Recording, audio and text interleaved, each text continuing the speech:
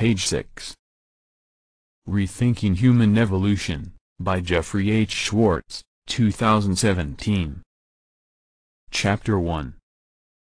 The Deceptive Search for Missing Links in Human Evolution, 1868-2010.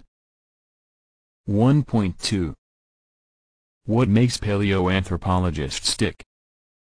While the above list of discoveries is not exhaustive, it is sufficient to permit identification of a common paleoanthropological practice, namely, the twofold strategy of claiming that one's discovery is likely a direct evolutionary link to living humans, and of displacing other specimens from this position, if necessary. There appear to be several closely related motivations for this practice. Scientific fame, prestige. Without doubt, the discovery of a claimed missing link attracts more attention than discovering a specimen that is deemed an evolutionary dead end. Indeed, the pursuit of recognition within and beyond the boundaries of one's discipline is a common feature of scientific endeavors, paleoanthropology being one. As Jacek Tomczyk, 2004, 234, summarized the situation, paleoanthropologists are in no way different from other people. They want to be popular, they are desirous of fame, and they compete against each other. The interpretation of fossil material provides ample opportunities for such contests. Media attention.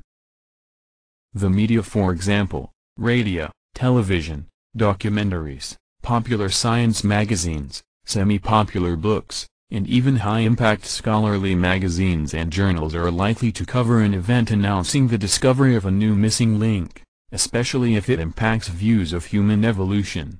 Larson 2000. 2, Lewin 1987, 1318. This is so even at the risk of distorting the scientific message in order to attract public attention. White 2000. 288-289-2009. 127-128. The advent of the Internet, and its uncontrolled exploitation by individuals wanting to promote their perspective at the expense of other and often more informed presentations, has only exacerbated the problem of fame first, science second. Cartmill 2000. Funding imperatives. Funding agencies are usually more generous when significant discoveries, such as those dealing with missing links, are involved. Of course, the notion that finding missing links is more significant than finding fossils deemed dead ends is misguided. After all, if the goal of science is to reveal the complete story, the discovery of evolutionary dead ends is as crucial to understanding this picture as discovering presumed missing links. Unfortunately, given increasingly limited financial resources, funding agencies are forced to weigh the potential impact of the research projects they subsidize. Consequently, the search for potential missing links is intrinsically more appealing than adding another specimen to a known fossil record, especially if this merely corroborates the identity of evolutionary dead ends. Just being lucky. Whether consciously or unconsciously, those who discover fossils find themselves in the position of taking liberties with scientific practice that result in stretching interpretation to include missing links. An excellent example of this intellectual contortion is provided by Louis Leakey's behavior in the late 1950s and early 1960s. As then, but not previously, a proponent of the moderate pre-sapiens hypothesis, Leakey consciously sought to demonstrate that the lineage leading to Homo sapiens had ancient phylogenetic roots, and that its earliest participant were not too ape-like or primitive. Indeed, with the 1959 discovery in Upper Bed 1 of Olduvai Gorge, Tanzania, of the partial cranium allocated to Zinjanthropus, and the recovery of primitive stone tools elsewhere in Upper Bed 1, Leakey could not resist the appeal of humanizing an otherwise primitively large-jawed, large-toothed, and small-brained hominid by imbuing it with tool-making behavior. Nevertheless, the challenge of reconciling his pre-sapiens hypothesis with Zinjanthropus as toolmaker became moot with the discovery in the early 1960s of an array of specimens that Leakey et al. 1964, presented as representing the same hominid, Homo habilis, that was perceived overall as being more gracile than Zinjanthropus and that may have been the genuine creator of upper bed one stone tools. All along, it seemed, Leakey was correct, a pre-sapiens hominid, Homo habilis, and not something Zinjanthropus-like, was the progenitor of the human lineage. Perhaps there is a lesson to be learned here. Although most discoverers will err in their phylogenetic interpretations and specification of missing links, some will be correct. Proposing the discovery of a missing hunk has, therefore, a lot to do with being lucky. In other words, one may eventually be right, but not always for the right reasons. For all the reasons listed above, paleoanthropologists have a strong incentive to find missing links.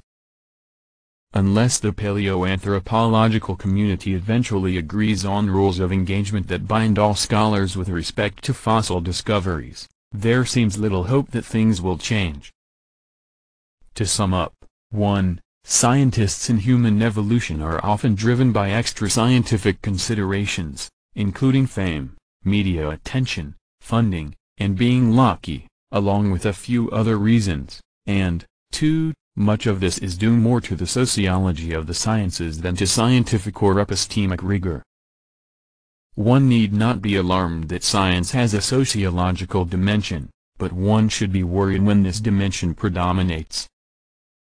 That discoverers repeatedly claim to find missing links, even though most of them will be wrong as they themselves probably suspect, is troubling, and it reveals paleoanthropology's lack of rigor and scientific maturity, a responsibility also shared with non-discoverers, as will be shown. Apparently, there is still room for improving paleoanthropology's procedures. The Cunning of Reason, Hegel, How Paleoanthropology Achieved Its Goals Thus Far Despite Self-Interested Scholars. Leaving aside the normative enterprise that revising paleoanthropology's procedures would require, I would like to examine the practice of paleoanthropology as revealed by its history. It is my contention that preparing the ground for a more rigorous paleoanthropology can only be done in light of its past.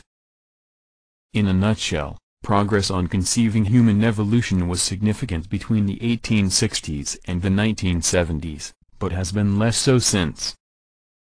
Why such a difference in the rate of progress?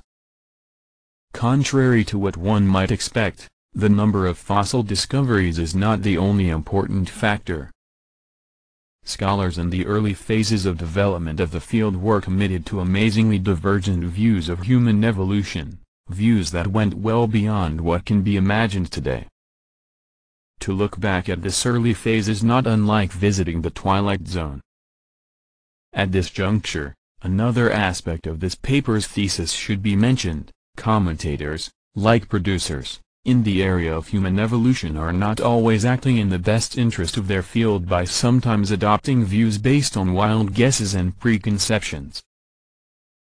These guesses are best seen in the disparity of positions once taken by scholars on four key debates. 1. Early phylogenetic perspectives permitted searching for humankind's closest living relatives among the entire primate spectrum, hominoids, Old and New World monkeys, and even prosimians. This diversity of views was gradually narrowed to apply to the great apes, then to African apes, and now only to the chimpanzee. 2. It was once debated whether humans and their closest living relatives were descended from a common ancestor that was more human-like or more ape-like in conformation. The debate was eventually resolved in favor of the latter view. 3. Previously, the time frame suggested for the emergence of humankind from its nearest living relative varied considerably, encompassing the entire Tertiary period, Pleistocene, Pliocene, Miocene, Oligocene, Eocene, and Paleocene, and sometimes even beyond, Cretaceous. This time range has been substantially compressed to the very last portion of the Tertiary, mid-Miocene and after. 4. The geographical range proposed as humankind's cradle used to include nearly the entire surface of the planet, North America, South America, Europe, Asia, and Africa. This is now restricted to the tropical zones of the Old World. With this original disparity of hypotheses, progress eventually came because a number of fossils, or their persistent absence in some regions and geological horizons, tipped the balance in each of these four debates. Since about 1980, paleoanthropology has rested on what could be called a near consensus. Indeed, the scientific framework used to think about human evolution ever since has been confined to the following: a human lineage descended from something ape-like that inhabited the tropical regions of the Old World post-mid-Miocene. Although this still leaves room for disagreement, the progress made to get there must be appreciated at its full value. In the current age of near consensus, it must also be realized that progress will be harder to achieve in the future. For, while it is relatively easy to choose between two widely different hypotheses as they often presented themselves in the earlier history of the field, it is much more difficult to choose between hypotheses sharing many similarities, as is now the case. The practice of paleoanthropology in the context of a near consensus requires more powerful tools of resolution than in the past. Before proceeding to review the history of the field, let us explore further the various impediments on the road of paleoanthropology. Let us insist on two main points. The first point: until today debates in paleoanthropology have been conducted in a rather loose and undisciplined fashion. Scholars have been free to express their personal preferences and preconceptions in a number of ways. Page 8.